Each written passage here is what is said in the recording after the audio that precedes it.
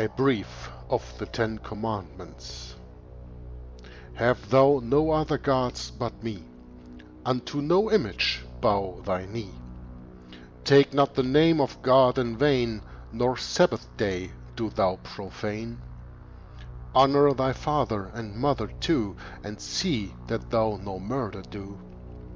From whoredom keep thee pure and clean, and steal not though thy state be mean. See that thou no false witness bear, and covet not thy neighbor's gear.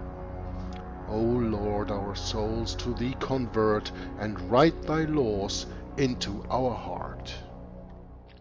Hello and welcome everybody to a new video from Jörg, Joggler 66, Hour of the Truth.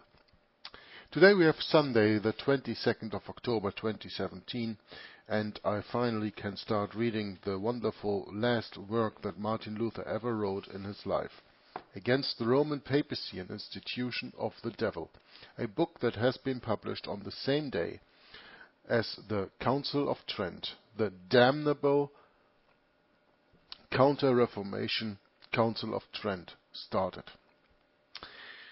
Against the Roman Papacy, an institution of the devil. And before I even start reading this, I want to tell you that my very dear brother in Christ, Tom Fress, also started reading this book last week on First Amendment Radio.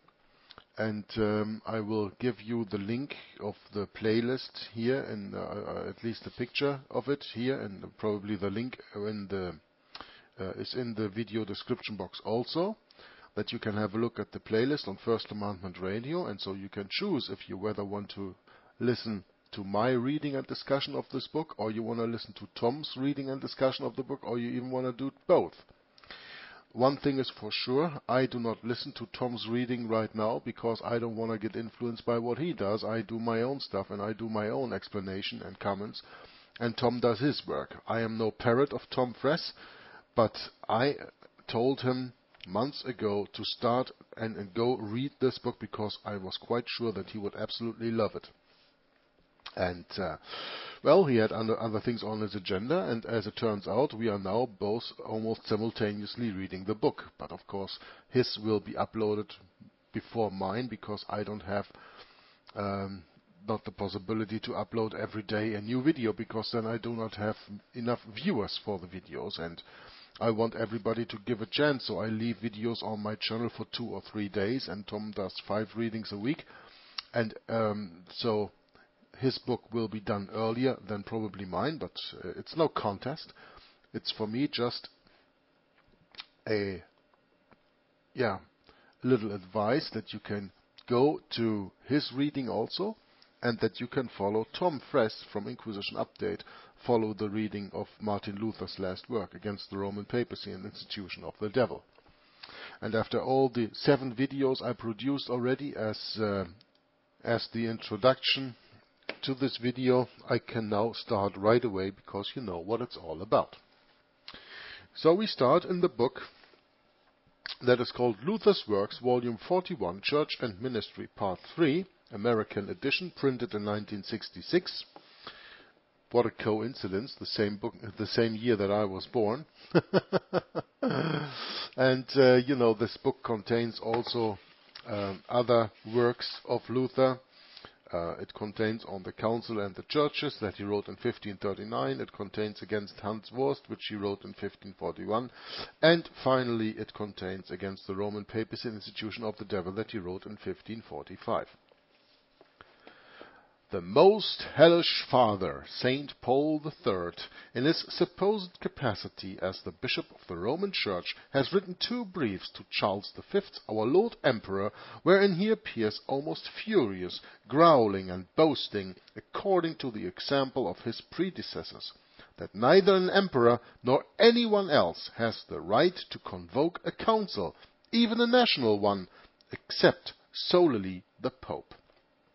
He alone has the power to institute, ordain, and create everything which is to be believed and done in the Church.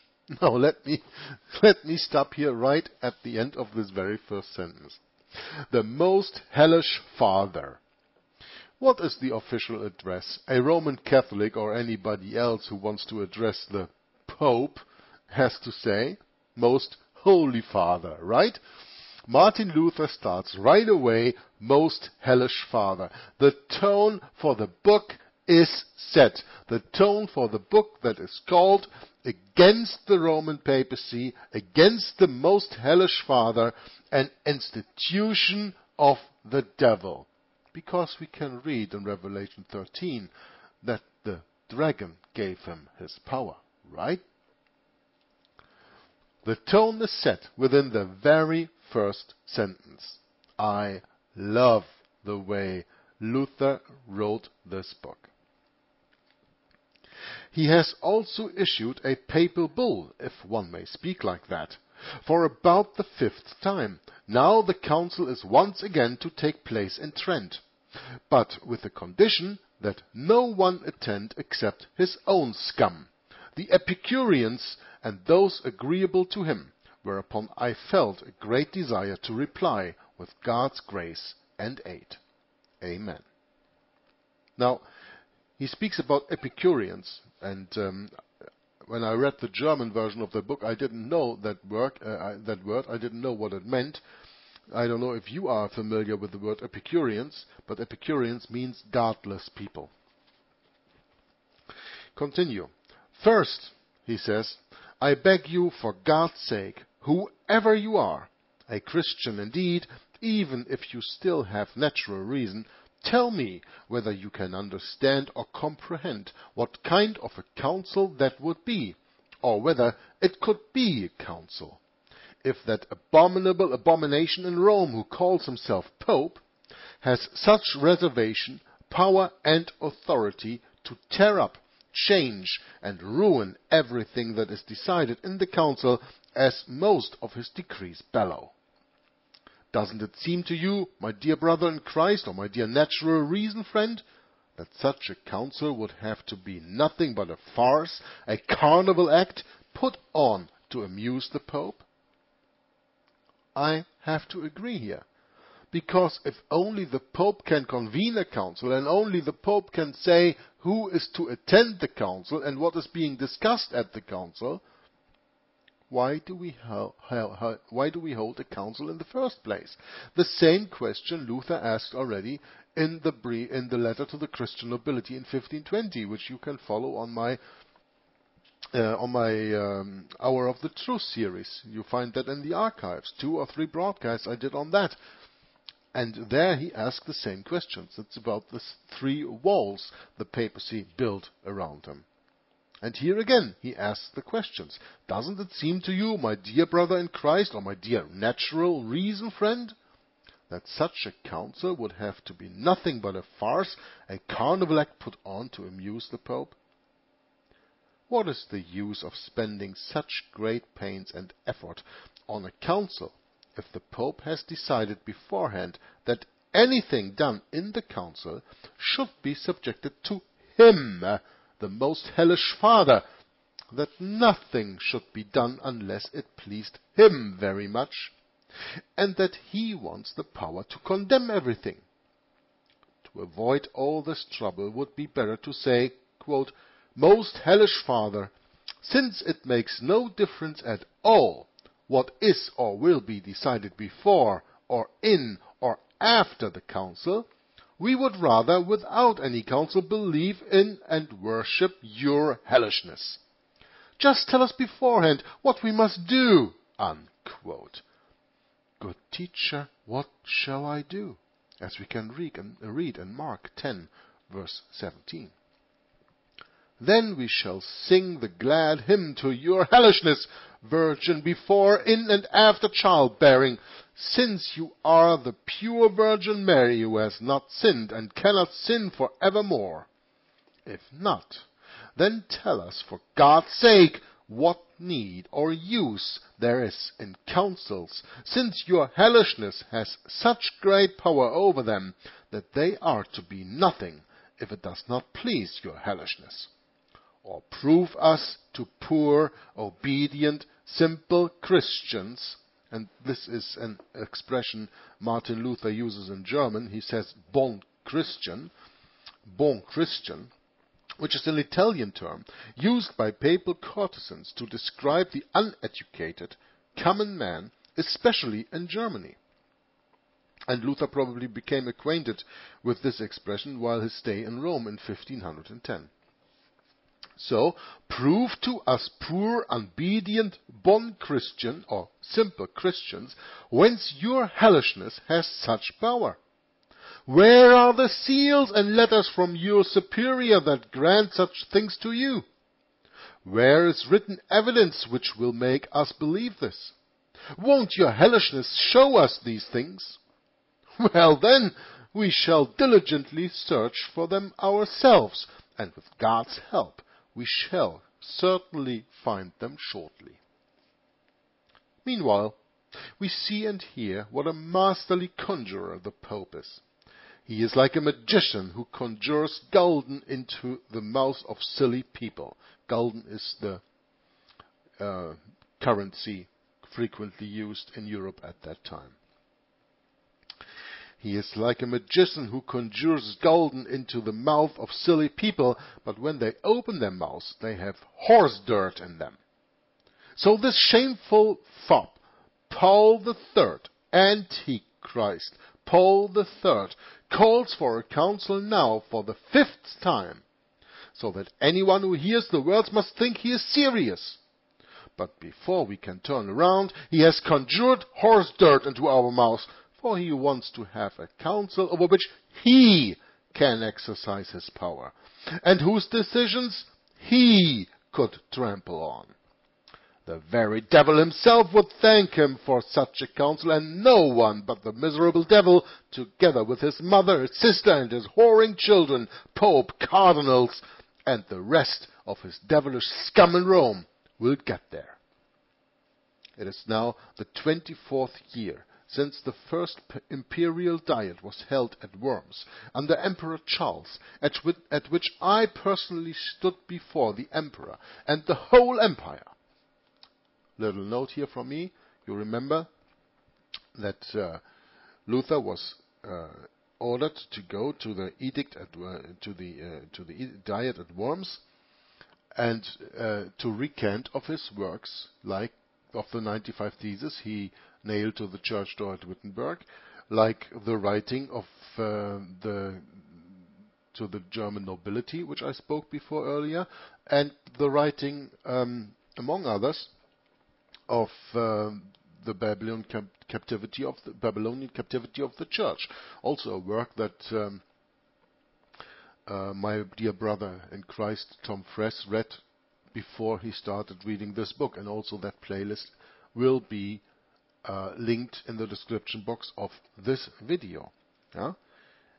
So he says it is now the 24th year, because we are writing now in 1545, and it was in 1521 that Martin Luther was ordered to appear before the Diet at Worms.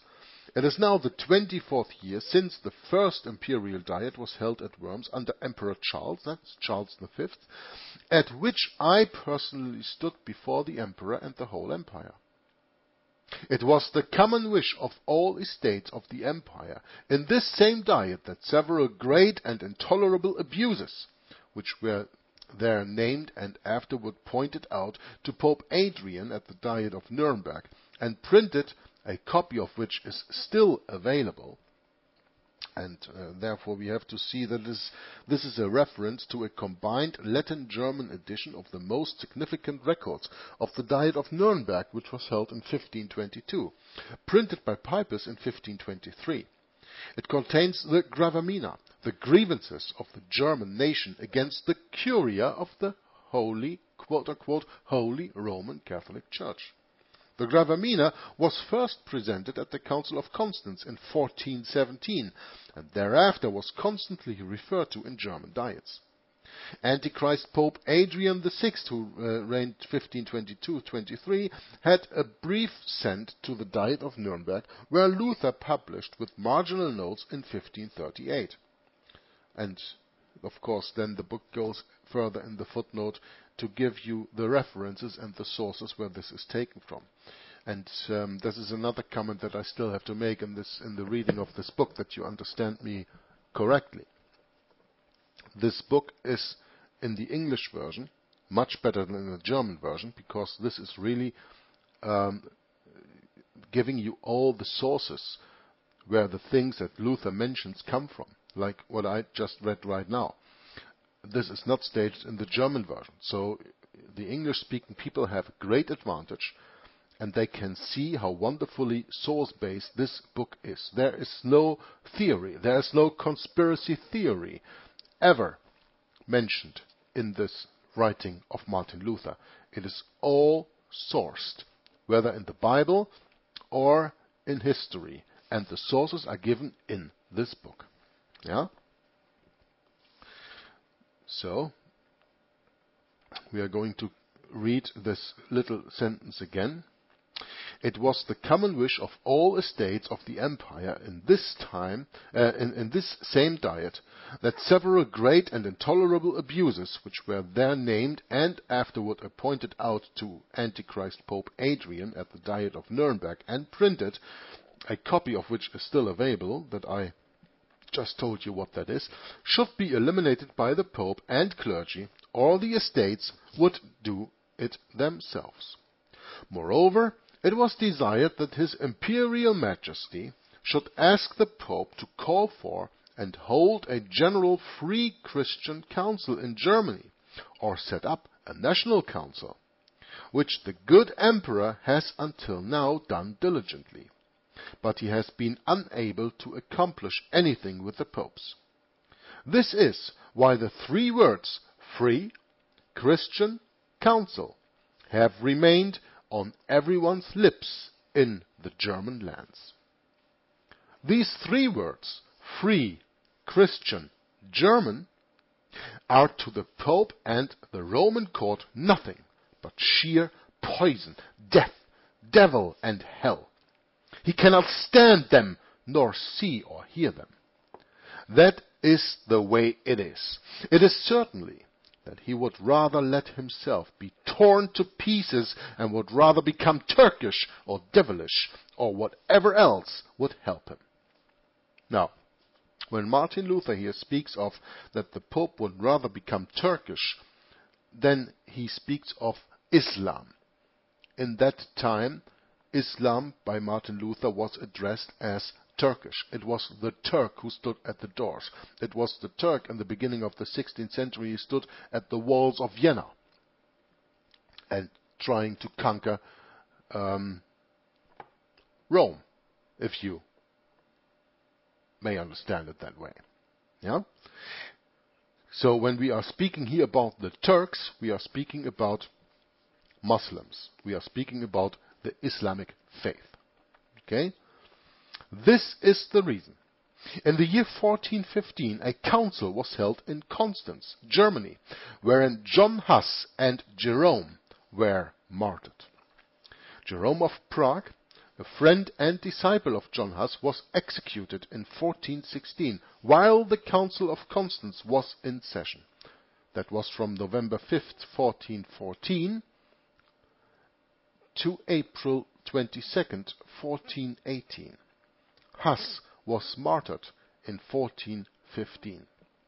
Huss was promised a safe trip to the Council of Constance and protection there and on the way back, but the Pope broke his promise and Huss was martyred. Now we just read that this Council of Constance was in session from November 5th, 1414. Here we have an interesting date. You remember the gunpowder plot? The 5th of November, a day never to be forgot?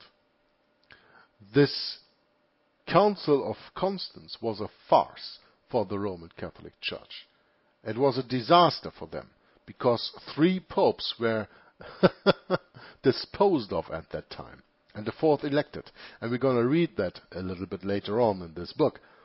But the date of November 5th is interestingly chosen when you think, of course, of the gunpowder plot some 200 years later, 1605. John Huss and Jerome were martyred. 3 popes were deposed. John the 23rd was deposed on May 29th. I told you we are going to read about this. John the 23rd, by the way, is one of the quote-unquote popes that are not officially recognized even by the Roman Catholic Church, because you remember there was a John the 23rd during the time of the Second Vatican Council, Vatican II, in the 1960s. How can 2 popes bear the same name, John the 23rd? Well, because this very first John the 23rd was kind of a schism pope. He was deposed on May 25th, 1415. Gregory VII abdicated on July 4th, 1415, and Benedict VIII, deposed on July 26, 1416, claimed the papal throne until his death in 1424. For the records of the council, and there you can read that, and there you will understand this history of the Council of Constance. 3 popes were deposed of: John the 23rd, Gregory the 12th, and Benedict the 13th. What did I read? 7th and 8th probably, yeah? No. It's John the 23rd, Gregory the 12th, and Benedict the 13th. All were deposed during the Council of Constance. Okay? A little bit more history lesson here. 3 popes were deposed, and the 4th, Martin V, was elected. He reigned between 1417 and 1431. But the worst and most abominable item which so horrifies the Pope is the one decided and established there at a council, is that a council is superior to the Pope, not the Pope to the council. Also, that a council has the power to judge, sentence, punish, elect, or depose the Pope, and not the contrary. That the Pope could judge, sentence, or change the council. Ow! Ouch! Oh! That little item hurts them. That sting sticks deep in their heart. That stone nearly flattens their heart. This time they got burnt. They won't come back for more. They would rather let the whole world bathe and drown in blood, as Pope Eugene did when he brought about great murder and bloodshed through the French Dauphin at Strasbourg, so that he could break up the Council of Basel, which had started according to the example and order of the Council of Constance, and had already chosen a Pope, Amadeus, Count of Savoy, called Felix V, where we read in a footnote that Eugene IV, who ruled between 1431 and 1447, was compelled to convoke the Council of Basel between 1431 and 1449, but disagreed with its decisions. When the council elected Felix V, who ruled between 1439 and 1449, Eugene IV managed to remain in power, supported by Emperor Frederick III, who reigned between 1440 and 1493. The, quote, great murder and bloodshed at Strasbourg, unquote, however, had nothing to do with Eugene IV. It was caused by Louis XI, called Dauphin, as the eldest son of King Charles VII of France, who assisted Frederick III in the war against the Swiss between 1443 and 1450. His mercenaries plundered Strasbourg on the way to Basel in the summer of 1444. But if there was to be peace, this same Pope, Felix V, had to abdicate at the council and the council fall, for they cannot and will not again risk the terrible experience they suffered at Constance. Now the Council of Constance which was unholy enough, nevertheless had great and inescapable needs and compelling reasons to establish and resolve that a council must be above the Pope and not the Pope above a council. For there were 3 popes, not one, of whom wished to yield to the others. Thus, there was great disorder, and chaos reigned in the whole Roman Church, as one pope banned the other, one took the other's endowments, and prebends, for each wanted to be the sole pope over everything. No good could come from this. The confusion lasted for about 39 years. Yeah, you know, this papal schism that I briefly mentioned already a few minutes ago, that lasted from 1378 until 1417, when the Council of Constance elected Martin V. So, this confusion lasted about 39 years. This confusion is a schism within the Roman Catholic Church. So that the whole world cried and begged for a council in order to have a single pope again. For at that time, men were of the opinion that Christendom could not exist without a pope. Thereupon the 5 nations of Germany, Italy, France, England and Spain joined to help bring about a council at Constance, which the Emperor Sigismund convened after great effort. Now, Emperor Sigismund was the Holy Roman Empire in the time between 1410 and 1437. Now, if the council were to depose the popes, it had to reach an agreement beforehand and resolve that the council is to be above the pope and has the power and right to depose him, for papal law prohibits an inferior to depose a superior. Ah, yeah. All power is from top down. All power in the Roman Catholic Antichrist world is from the top down. That's why you have no grassroots movement. That's why you have no grassroots government in this system that we live in. Papal law, Roman Catholic canon law, prohibits an inferior to depose a superior. So that means even if the inferior sees and feels that the superior is wicked, he cannot depose of him. Roman Catholic canon law prohibits an inferior to depose a superior.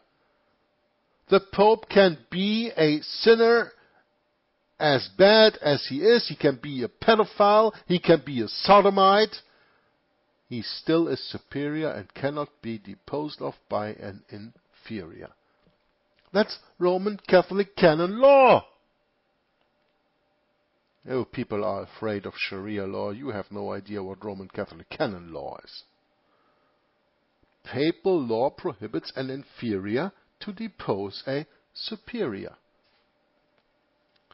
So, how can the quote-unquote most superior person in the world, which the Pope claims he is, be deposed of? Good question, eh? Thus, their great need compelled them, as one had to depose at least 2 popes, whereas the 3rd would remain, to decide beforehand that they had the power and the right to depose the popes. So it was then and there decided that the Pope was under the council and not above the council, despite the fact that for so many centuries beforehand the Pope had cried himself hoarse and bellowed until he nearly died through all his decrees and decretals that said he was above all councils, he was above all the world, even above all the angels in heaven. That is, he was God's vicar on earth and an earthly God, and so many other abominable things that are terrible for a Christian heart and ears to hear. What I forgot to tell you about what I'm reading right now, this begin pages of the book Against the Papacy and Roman Institution of the Devil, is that the first 27 pages we will spend with a kind of an introductory. And after that, Martin Luther will attack 3 points of the papacy. One of the points is that the Pope says that he is God's vicar on earth and that he is above all councils, all world, and even above the angels. That's the first point that Martin Luther will address. That takes us about 50 pages in the German book, and it's a good part of this English book also. We will read that later on. But it is very profound that we understand what I read to you here right now, that the Pope says he was above all councils, above all the world, even above all the angels in heaven. That is, he is God's vicar on earth. Vicarius Filii Dei. That's the title the Pope wears. That's what is written in Daniel, that he exalts and exalts himself above everything that is called God. Right? And in 2 Thessalonians, he sits in the temple of God, pretending to be God. That's exactly what the Pope is. That's exactly what the Bible warns us of. So do we need to further read this book against the Roman papacy, an institution of the devil, to understand that the papacy is the Antichrist? No. We just have to read the Bible. But because many people do not read the Bible in the first place, and in the second place are too lazy to do their own studies, I'll gladly do this reading and tell you that the Pope says he is God's vicar on earth. He is above all councils. He is above all the world, even above all the angels in heaven. Martin Luther, in this book, and me reading this book, will prove to you biblically, historically, and prophetically that this is the Antichrist of the Bible. You do not need to look for a future one. You do not need to look for a 7-year tribulation and a secret rapture, because that's not in the Bible. And this reading of this book will make that absolutely clear. You have to understand that this reading is a Protestant reading. I protest the Antichrist with every fiber of my body. That's what Protestantism is all about. Protest the Antichrist who drove out thousands and thousands of people of Europe to come to the quote-unquote New World, America.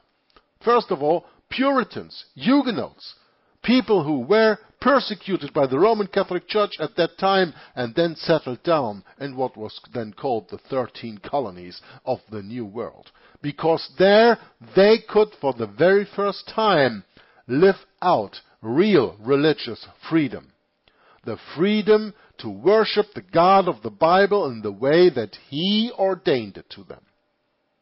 Something they couldn't do in the persecuted old world, in the persecuted terrain of the Antichrist, as it is described in Revelation 13.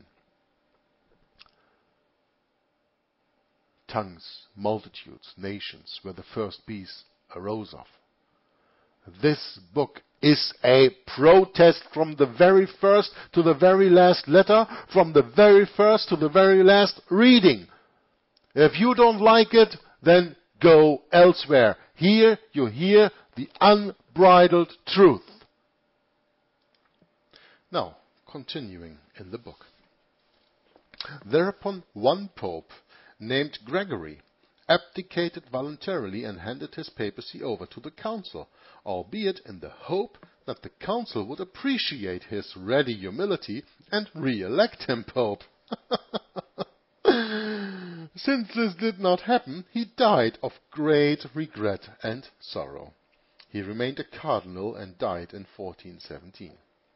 The second pope, named John, which was the earlier mentioned John the 23rd, was with great difficulty persuaded to go to Constance to the council in the same and much greater hope that he would remain the only pope because he had sat on the Roman throne. The third, Benedict XIII, remained stiff-necked in his position and was justly and forcefully deposed according to the law and statute of the council. This is the horrible item that has until now so annoyed the Pope. And this is why they will not and cannot tolerate a council among the beasts in Germany. They fear that the example of the Council of Constance may be used against them, and that perhaps Antichrist Paul III would ride into Trent as Pope, but ride out again as a poor fool.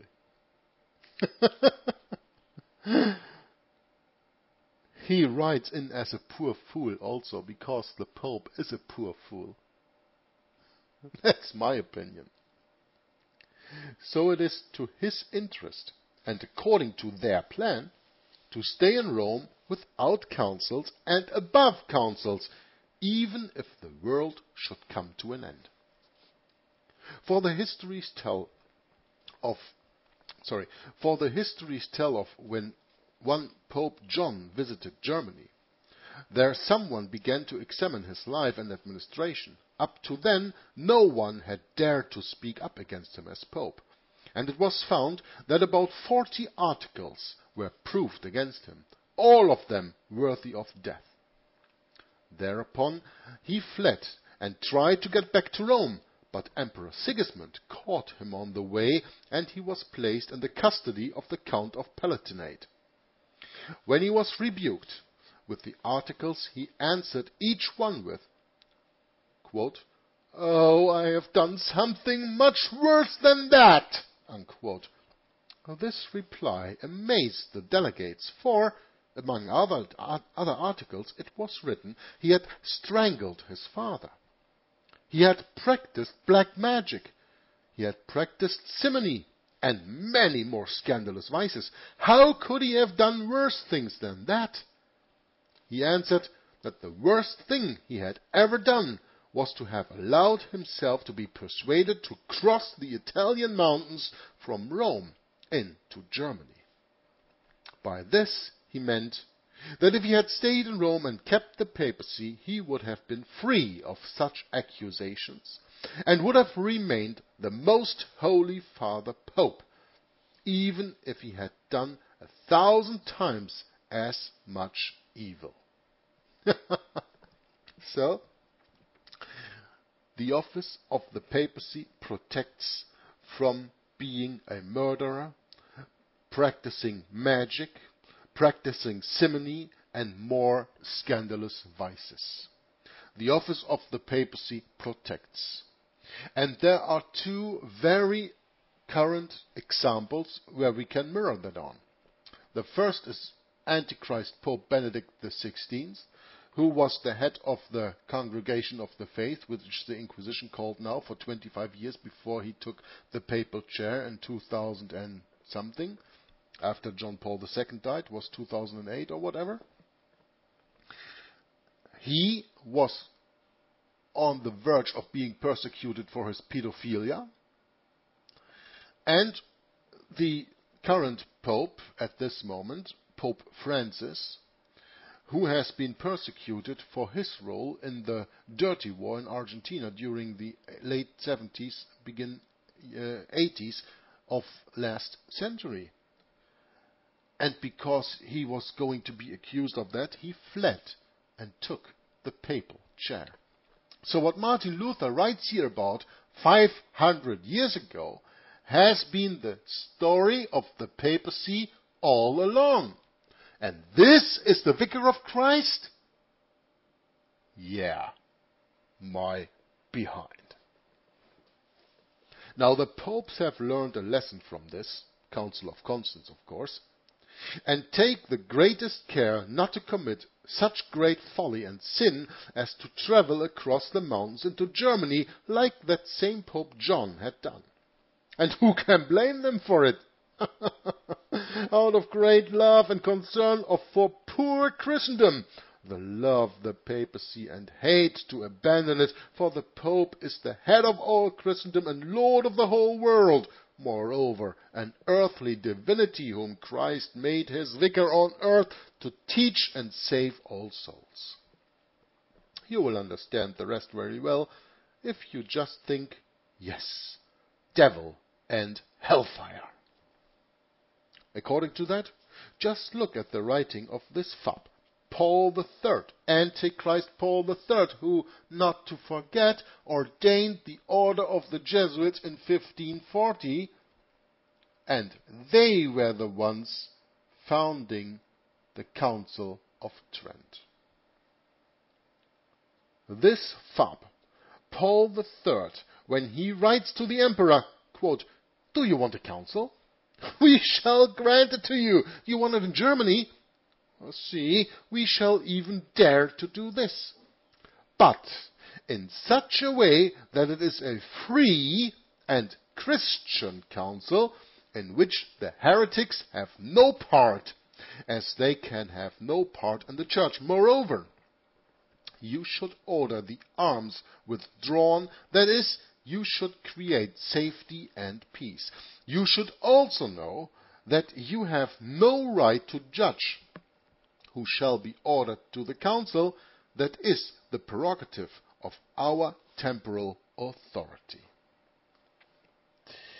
I have to comment on this. You probably expect me to. Huh? The Pope writes, Antichrist Pope Paul III writes to the Emperor Charles V, still the same emperor it was 24 years ago when Martin Luther appeared at the edict at Worms. "Do you want a council?" the Pope asks. "We shall grant it to you. Do you want it in Germany? See, we shall even dare to do this. But," now comes but, "in such a way that it is a quote-unquote free," meaning free by the definition of the Roman Catholic Church, meaning bound in the ears and eyes of a real Christian, and Christian council, read Catholic council, means Roman Catholic council, in which the heretics, means the Protestants, have no part, as they can have no part in the church. So, the Pope decrees here, you can get your quote-unquote free council, which is actually a bound council, because the Pope is above the council, not the council above the Pope. Second, you can have a Christian council, which is not a Christian council, but a Roman Catholic council. And you can also only have it if the heretics have no part. Because, and this is a question that we have to understand, Luther always wanted to have a council because he wanted to reform the Roman Catholic Church, a church that is irreformable because it is the synagogue of Satan. But still, he wanted to have a council to reform that church, and therefore he needed a platform to speak from, a platform for the Protestants to speak from. But the Pope does here in this letter to the Emperor write already that the heretics have no part of it. So, where is the communication between them two? Where is the quote-unquote reconciliation that could be put between the quote-unquote heretics and the Roman Catholic Church? There is none. From the beginning, this whole council is a farce, is a show, is an act, just as Luther said already. Because the Pope sets the terms of this council. And of course we today know the history of the Council of Trent. We know of more than 120 curses, anathemas that were spoken out against the Protestants. The Protestants, or as the Pope calls them here, the heretics, the real Bible-believing, to the Bible adhering, Jesus Christ-loving Christians, did never have a chance. Not at the Council of Trent, not at the council before, and never at the council after. Well, you say, what about the Ecumenical Council of the 1960s? There the heretics had part of it, because there the ecumenical movement was set in. There was the time for reconciliation. Yeah? Was it? Well, go back to my book reading, All Roads Lead to Rome, to understand that damnable council, Vatican Council II from the 1960s.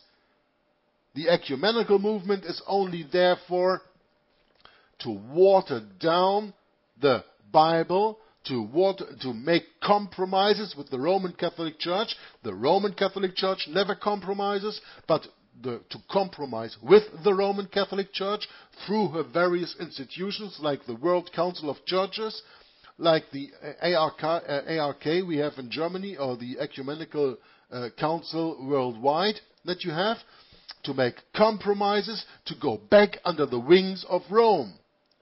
The quote-unquote heretics, the Protestants, the real Bible-believing Christians, never got an open ear from the Roman Catholic Church. Satan does not want to, can listen to the Word of God. Because when you, as a Bible-believing Christian, hold the Bible up, Satan takes a run. He cannot stand the Word of God. He has nothing to do against it. Oh, he has everything to do against everything, but he has nothing to do against the Word of God, the Bible, the truth. You should also know that you have no right to judge who shall be ordered to the council. That's the prerogative of our temporal authority. So the Pope says here in the beginning that the emperor cannot judge who shall be ordered to the council, meaning who can appear before the council, meaning how can there be quote-unquote reconciliation with Protestants, with quote-unquote heretics, if they are not even allowed at the council, when they are not allowed to speak. Yeah. And this is a prerogative of our temporal authority, says the Pope. Now, this temporal authority is something that we will attack in the very first point that Martin Luther goes into this book after this introduction that I'm reading right now. We are not even getting close. We are not even getting warm to what Martin Luther has for us, waiting for us in this book. But this little brief, this little letter that he writes to Charles V, the Emperor of Europe. Do you want a council? We shall grant it to you. Do you want it in Germany? See, we shall even dare to do this. But in such a way that it is a quote-unquote free, means bond, that it is a quote-unquote Christian, means Roman Catholic Council, in which the heretics, the Protestants, have no part, as they can have no part in the church. Moreover, you should order the arms withdrawn. That is, you should create safety and peace. You should also know that you have no right to judge who shall be ordered to the council. That is the prerogative of our temporal authority. There you see, Martin Luther continues, there you see now what kind of language the Pope, the Antichrist, and his holy school of scoundrels in Rome have, and how he teaches us to interpret the three words, free, Christian, German, namely, that he wishes to grant a council which he is certain can never be held, for he knows and senses quite well that he and his accursed school of scoundrels are far worse than Pope John did in Constance. The princes and estates of the empire have been working these 24 years through the emperor for a free, Christian, German council, with the honest intention, according to the commonly accepted meaning of these words, devoid of all sophistry, namely that free in German and liberum in Latin mean that tongues and ears should be free in the council, that everyone, especially those appointed by all sides to speak, listen and act, may freely say, complain, or respond to whatever is pertinent to reform the church and abolish offenses and abuses. Did you get that? Everyone, especially those appointed by all sides to speak, listen, and act, may freely say, complain, or respond to whatever is pertinent to reform the church and abolish offenses and abuses. To reform the church, that's the idea of this council.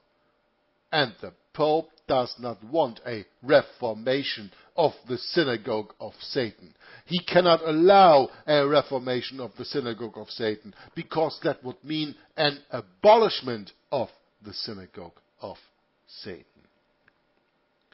This is how the Germans and imperial estates meant it, and still mean it, but particularly and above all, that God's word, the Holy Scripture, should, free and without strings as it must be, have its way and its rights, according to which one decides and judges everything. That is why there must also be good theologians there, who have understanding of and experience in the Scriptures. It means free, because the council is free, and the Scriptures, that is, the Holy Spirit, are free. This is one of the greatest fears of the Antichrist, that the Scripture, the Holy Spirit within the Scripture, is free. That is why the Jesuits work since their day of foundation in 1450 on corrupting the Bibles. That the Scripture may not be free, that the council here not be free. So we see what free means to Martin Luther. A free council, and the Scripture and the Holy Spirit are free to be in that council and to freely speak. That is what free means to a quote-unquote heretic, and that is of course what bound means to the Roman papacy. Martin Luther continues, but the Roman school of scoundrels and its schoolmaster twist and falsify the word so that free should mean that he, the Pope, and his school of scoundrels are free.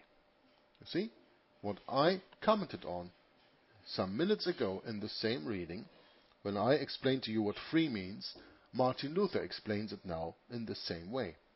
But the Roman school of scoundrels and its schoolmaster twist and falsify the word so that, quote-unquote, free should mean that he and his school of scoundrels are free. That nothing shall be said, changed, or undertaken against them, but that absolutely everything, the way they now live and act, will be ratified. That therefore the Pope would be free against the council, not the council against the Pope. This is the Pope's old story of all his decrees and decretals. Namely, he should be Lord and judge over the council, not the council over the Pope, so that the Pope has the power to condemn, to tear up and veto anything the council resolved against him. Indeed, before undertaking something, they have to ask his grace, to see if it would please him, so that a council would be nothing but a yes-man who sits near at the washbowl at the door of the council chamber upstairs and listens to what the gracious lords at the high table propose. This is what the Pope calls a free council. Is there the possibility of a compromise between what Martin Luther calls a free council, because the council is free, the Scriptures, that is the Holy Spirit, are free, and what the Pope calls a free council means that everybody has to listen up what the gracious lords at the high table propose? Is there a compromise between these two things even vaguely possible?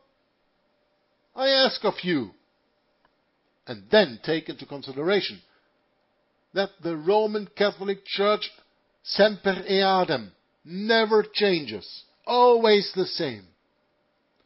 That was her standpoint in 1514, before the Council of Trent. That was their standpoint before any other council that held before, and it was their, or still is their prerogative that they have today and in all the councils that came after Council of Trent. which were two. The First Vatican Council in 1870, where the Pope was declared infallible, and the Second Vatican Council of the 1960s with the ecumenical movement that, quote-unquote, brought an end to Protestantism. Because who are the protesters today? Where is protest of the Antichrist? Where, except for Inquisition Update and my channel, do you see this open protest against the biblical, historical and prophetic Antichrist anywhere on YouTube? Show me. I'd love to see this, where you see that also. Watered down gospels you have. Yeah. Lots of them. And people who do not understand that the 70th week of Daniel's prophecy in Daniel 9 is completely fulfilled by our Lord Jesus Christ 2,000 years ago.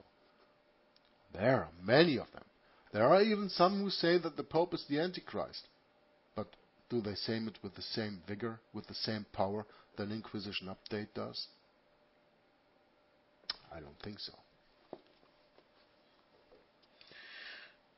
Luther continues, this is the language of the see in Rome, so that when he grants a free council, you may henceforth also understand it in Roman.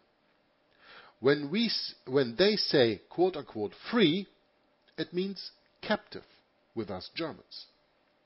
When they say white, you must understand black. This is from Martin Luther in 1545, people. And this is taken right out of the oath of the Jesuits, that when the Roman Catholic hierarchy tells you black is white and white is black, that's the way you have to see it, because the end justifies the means.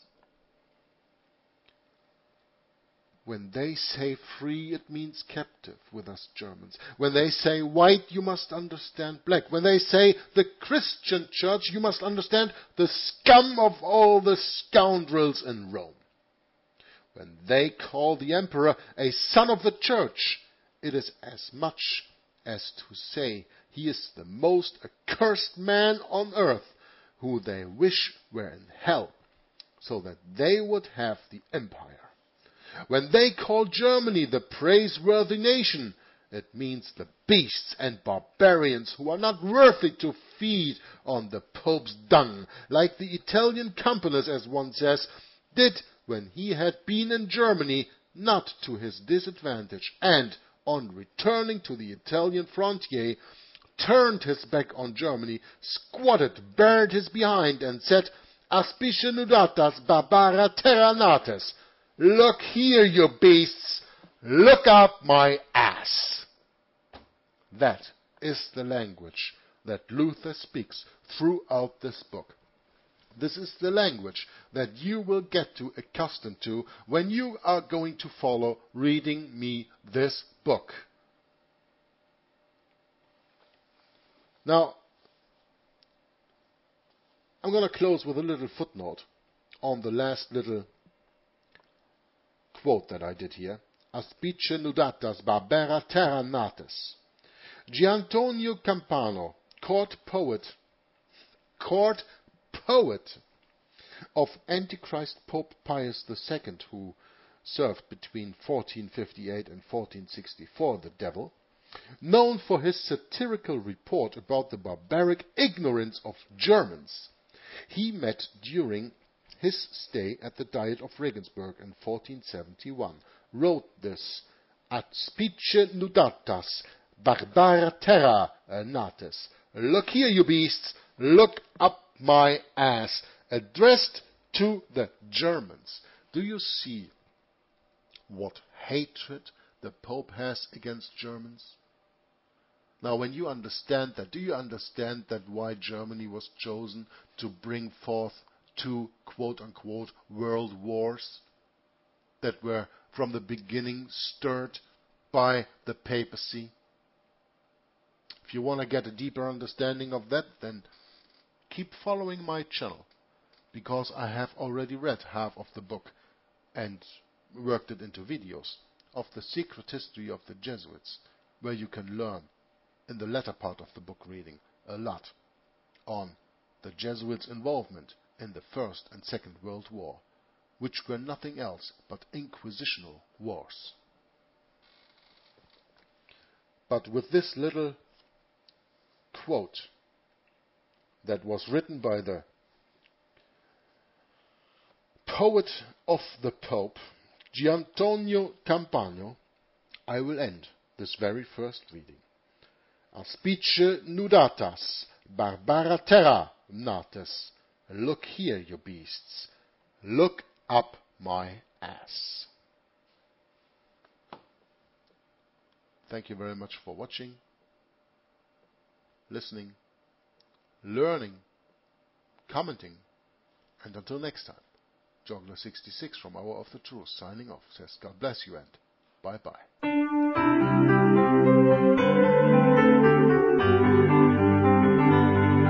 Oh, magnify the Lord with me, and let us exalt His name together. Oh, magnify the Lord with me, and let us exalt His name together.